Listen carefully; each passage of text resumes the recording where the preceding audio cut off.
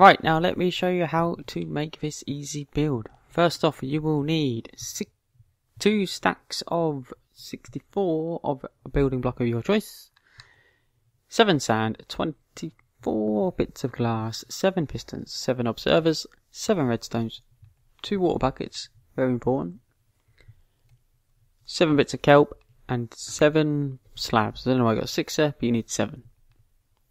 For the XP bit of it, you will need 1 glass pane, 6 chests, 7 hoppers, and 2 smokers. You can also use a furnace, but smokers will cook it faster. Right, I'm going to quickly show you how to make an infinite water source. So with your 2 buckets, build a little row of 3 here, and then put water in either side, and then you'll have your infinite water source as long as you take it from the middle. So either bring lots of buckets or just bring 1 bucket and pop it in and out, but trust me, my tip is to bring a lot of buckets. Right, so for the build you will need a 4x11 area and then about a 4x4 little hole here. Right, so let me show you how to build it.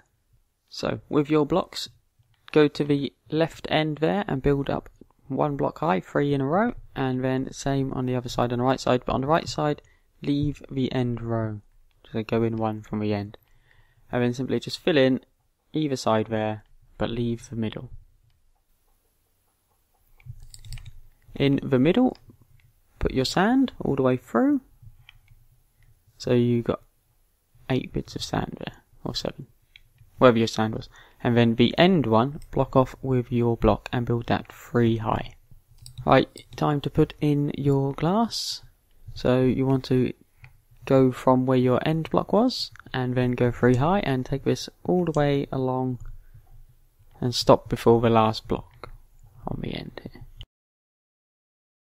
Right, so your glass is up, so make sure you got 1 block spare either side and then build up the end caps here. They need to go 3 high, like so, and then again on the other side build up 3 high. So you should have something that looks like this. So this one I built up 3 high as well. Right, and this back bit here you need to go 1 row higher with your building blocks, like so. And then it is time to put in your pistons. So your pistons need to be at least 1 above the sand. So we built that extra row there, because if you put them on the bottom it will destroy the source block of a kelp. So these need to be facing you and the glass, so hop on top of the sand and then just go along and pop in your pistons like so. And then the same with the observers, except the observers, they need to face the glass and the red dot needs to face the back. So you have to come around the back and then pop your piston, pop your, whatever they're called, the observers onto thingy, so the red dot faces the black like so, and then the face is at the front. Now comes the fun part. Popping in the water. So you need to make every single block in here a source block. So it needs to be very high and they all need to be source blocks. But before we do that, we need to put another layer on top of here. Alright, so you have something that looks like this. And then you need to make every single one up to the observer a source block. So you're going to have to do this by going along first and not up, not going upwards. You have to go along, otherwise it doesn't work. And then simply just drop in your water. This is why I said bring lots of water buckets. With the pistons, for some reason it's a bit different. Once you filled it all in, it will flow towards the window, or towards the piston, up to you, depends which way you pull it. So to fix that, just come to the end and pop 1 down, and that turns it all into water source blocks. If it doesn't happen in the observers, you can go all the way along, like so, and it's fine.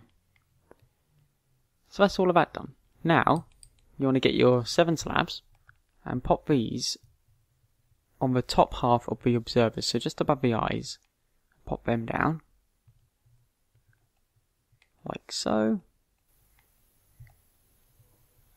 And then you want to put your water bucket down. Have to aim in the corner to put that down.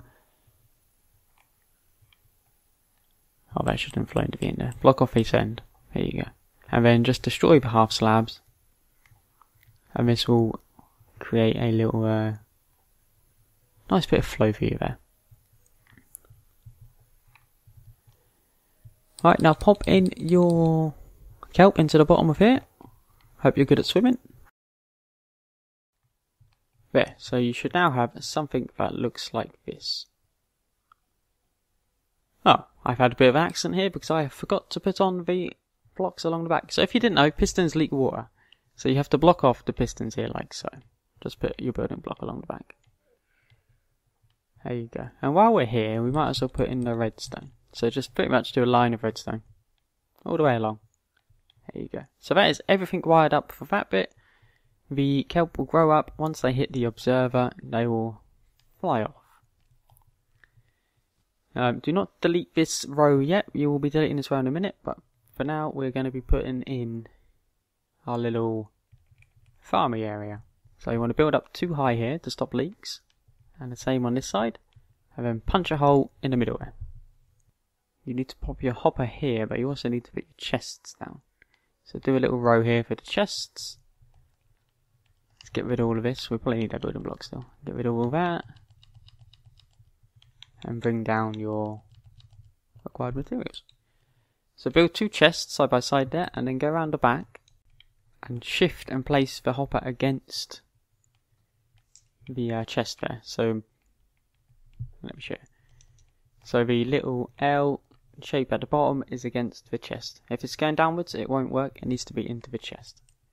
And then build up your slabs again there, or blocks, whatever you've used. Pop down a glass pane here. It's very essential. And now the main bit's done. So you can go back into the machine, and you can delete this row here. This will turn into water, but it's not. Why is that like that? But it will not be a source block, so the water will be able to flow all the way down. If, like me, you had a little gap there, just pop in a thing, because you need the hole to be at the bottom, not here. So make sure you've got the hole there, not there. Don't know what happened to mine. So, the kelp will now be flying through and going into this chest. Is there any ready to grow? No. So you can get rid of these slabs for now. And then you'll kind of want to build from the bottom, because it's just a bit quicker. So pop your 2 chests down, and then go around the back and attach your hoppers. Like so. And then get your smokers and crouch shift them on to the top of the hoppers there. And then jump on top of the chest and crouch and shift on your hoppers, and that will be all of that. And now we need to add in the fuel sources, because at the moment you've just got the kelp coming in with no fuel sources. So you want to crouch again and then place them to the sides of the thingy, and then put another chest either side and fill those with your fuel, which I didn't bring. Hold on. Right, so I'm back with loads of fuel, and just pop them even amount in each one. 5 in that one, 4 in the other. Don't know why it's not 8 along the bottom, but that would do. So, but one here needs to be on the bottom, and that one needs to be there. So the side always has to be the fuel, and the top always has to be the ingredients. You can kind of tell just from looking at the smoke a little. So you've got the fire bit at the bottom, and then the food bit at the top. So the fuel's going into there, and when we finally get some kelp. Right, I've turned the ticks back up, so this will now work quicker, as you see. So the kelp grows up. Who's going to get there first? Oh, that one over there. And then it gets hit by the observer and goes all the way along here. Falls straight into that hole. Flows along. Into there. Into there. Into there. Into there. And gets cooked and comes out here. So you have your unlimited fuel source. While you're here, you might as well put down a crafting block. Because then you can just go straight. You can pick them up straight from there and go straight into here and craft your kelp block there, and then use that as unlimited one as a tree there. So that is how you get unlimited XP and unlimited fuel sources in Minecraft. You build a nice little easy kelp farm like this. How simple is that? I mean, if I can do it, you can do it. That's my motto. Oh, sometimes they may get a bit stuck here, but eventually they will just slide through. But yeah, Like all my Minecraft videos, I try to make them as simple as possible, and I always say if I can do it, you can do it. So please leave a like, subscribe and share, and I will be back in the future with more videos. Goodbye.